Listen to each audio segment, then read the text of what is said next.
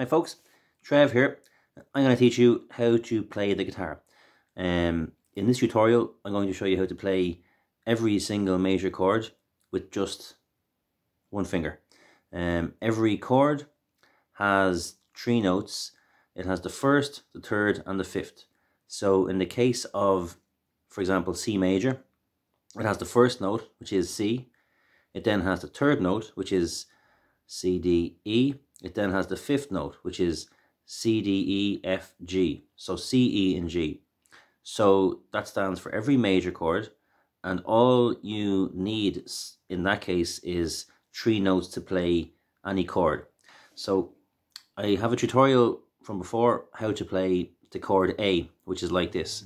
You take this finger and you press it against the fret like that for the second string, third string and the fourth string, and you get A major. So the trick to use that one chord to play any other chord is as follows. If you cover the last string with your thumb and you cover the second last string, cover this string with the top of this finger, so you kind of mute it and you mute that one, you've now got those, literally you're just playing those 3 notes there. The second string, third string and fourth string. Okay, so that's A.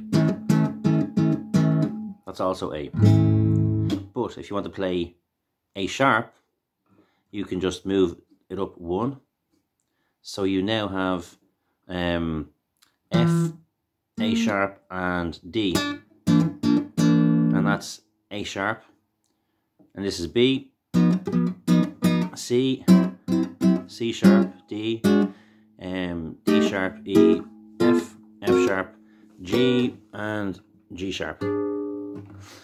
So the trick though is, if you strum that for A, it sounds fine. But if you go to, say, E flat and strum it, it doesn't work. So you have to mute all the other notes except the 3 on this finger. So you mute them by putting your thumb around your top finger off the second last string, and then you mute the last or the first string by not pressing the whole way down on the note. So if you just mute them up, you might be strumming all the strings, but you can only hear the 3 there. So B or A, B, C, D, F, and back to A.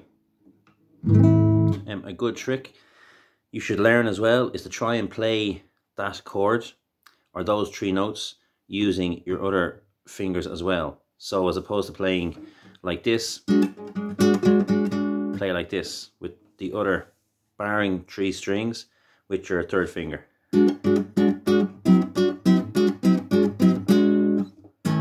And then if you want to just shake it a little bit, it might sound a bit better as well. The other thing you can do is you can actually play the last note. So it turns the chord then into a minor chord. So if you then play, let's say, these 4 notes, the last 4 or the top 4, that's now A sixth, or else it's called F sharp, because F sharp minor. It's called A sixth because you are playing F sharp with an A chord, and F sharp is the 6th note with an A chord. Or if you play F sharp minor, it's just a basic, it's actually F sharp minor 7th. The 7th, there's 8 notes in the scale. So if you go down 1 note, let's say for example on A, it'll bring you, or 1 note in the scale, it will bring you to back down to G. And if you do it in F sharp minor, it'll bring you down to E, and you have an E in an A. So really A sixth is the same as F sharp minor, but it gives you a good kind of funky sound. So you can then try it up the neck as well with D or B minor. And then if you again flick over to the other finger,